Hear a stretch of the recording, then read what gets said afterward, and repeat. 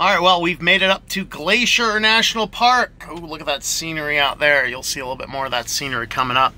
So I'm gonna go over, I hit like the first week, actually it looks like the second week after the reservations are no longer required for Rising of the Sun Road. So, or was it Going to the Sun Road? My apologies.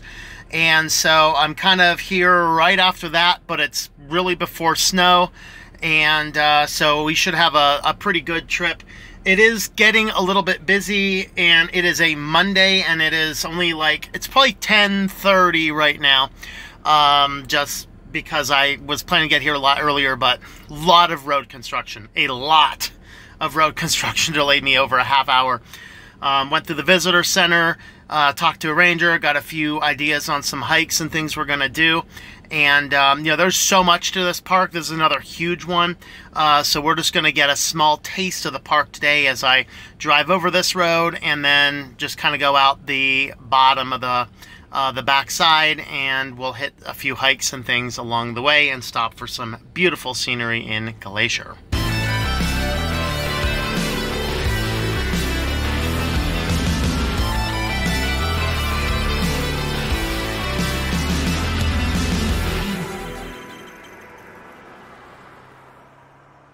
Glacier is one of the parks that I've anticipated hitting for a long time. I lived not too far away from it, down south in Wyoming for a period of time, and while I got a chance to explore some of the national parks in that general area, I've never made it my way up into this part of Montana. Now, I've driven across the Montana plains a few times, and some people question, you know, what's the most beautiful state, and many will say Montana. I'll save my opinions on that for another day, but suffice it to say, if you're going through Glacier, you're getting to see the best of the best that this state has to offer. Amazing mountains, mountain passes, streams so clear you just want to dip in your hands and drink right from the water, giant cedar trees, forests, amazing things that we're going to see in the upcoming video.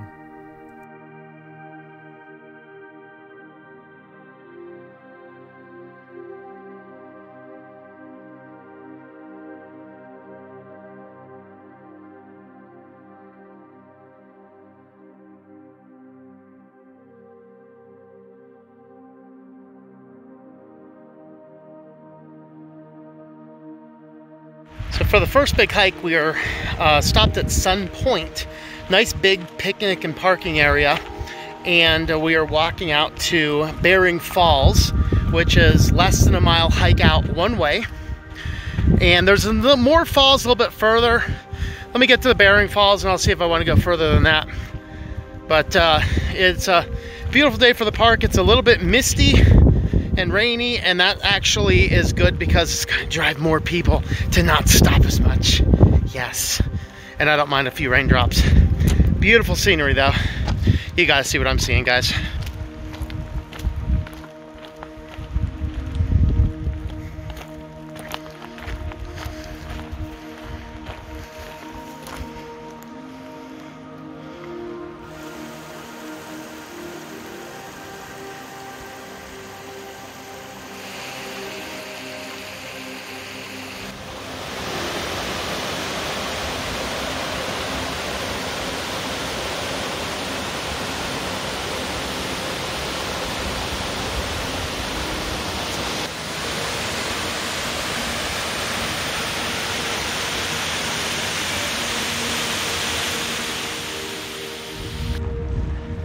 This trail out to Bering Falls just leads us right along this lake path.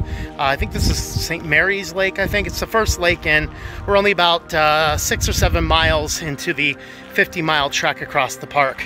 It is just stunningly beautiful. But we're gonna get back and jump in the van and drive a little bit further down the road.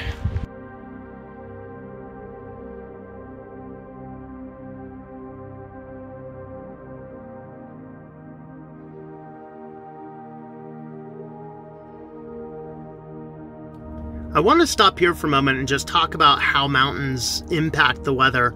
You might have heard, you know, mountains interfere with weather forecasting. Well, this is why, and it's rare to be able to see an example, just because it's a cloudy and overcast day. But the clouds are coming in from the west and hitting the mountain, and the mountain is driving them up.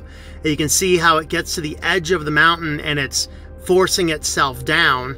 And then it's also creating this little pocket of snow over there, which is happening because this is in a spot where the sun doesn't get. So it's very possible that snow has been there like forever. It's possibly perma-snow. But you can kind of see how the clouds hit the mountains drive the clouds up, and then they get stuck on the back side, and that is how mountains interfere with the weather.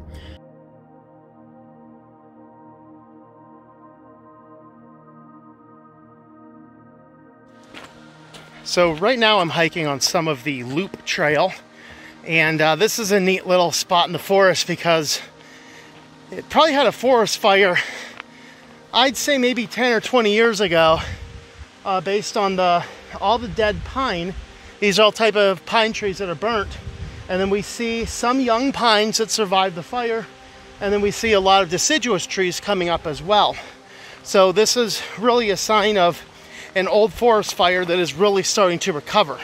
So beautiful canyons out here. We have a nice little waterfall, and then the Glacier Mountains are over behind me there. So this is just a totally awesome little hike, and I did out about, maybe it's a little less than a mile out to the sign back there, and gonna hike back, and there's a few more hikes that I want to have a look at if I can.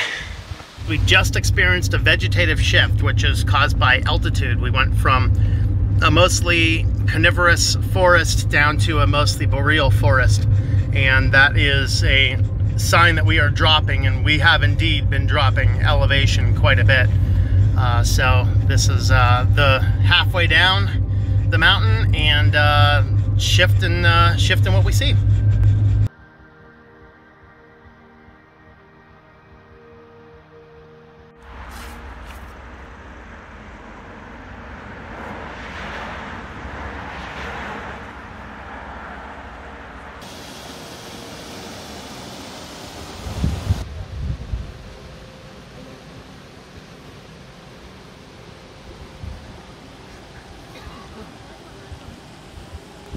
We're down here at Red Rock, and the water here is so clear you can see all the way to the bottom, and it's about 10 or 15 feet deep by the looks of it.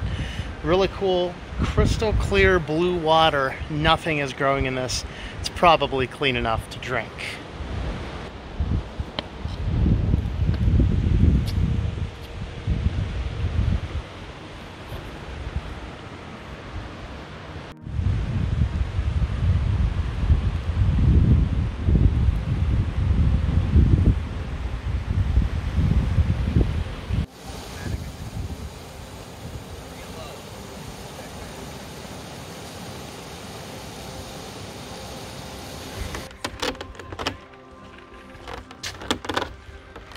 So we're on the Trail of Cedars here. This is one of the few fully accessible trails. It's about a 0.8 mile loop, and if I read correctly, it should be boardwalk all or at least most of the way. So this would be a really good one to get out to if you're having some mobility issues. It's going to be on the west side, really before you go up the mountains. So we've already been up and down the glaciers, and now we just get a beautiful cedary viewpoint. Look at that. It's awesome.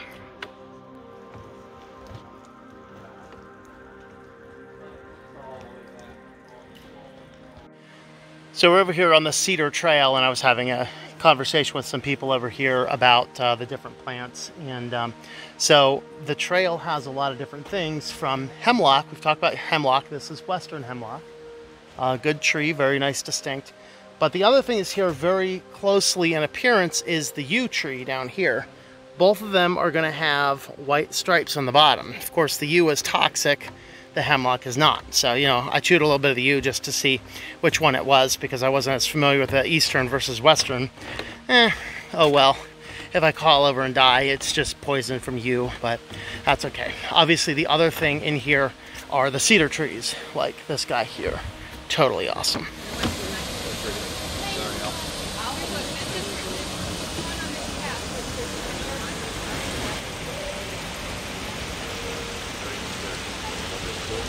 We are halfway through the Cedar Trail loop now. It is not boardwalk the whole way, but it is very accessible. It is it's paved with dirt, very flat, very smooth, and I'm already back almost to the parking lot. And I gotta say, this is an amazing trail. I gotta go on it. It's just beautiful. Nice gorge in the middle too. What is it with me and finding snakes? But at least I don't believe this one's poisonous. I don't know what he is, though. No rattle on that tail. I don't want to get too close to him either, but hey, at least it's not a diamondback rattlesnake that's rattling at me, right? And that's a good sign. All right, we're gonna back up from him. Let him go.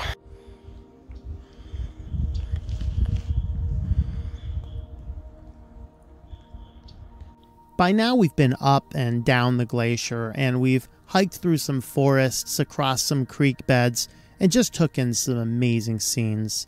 As I said, we have only scratched the surface of this amazing park, so you gotta come check it out.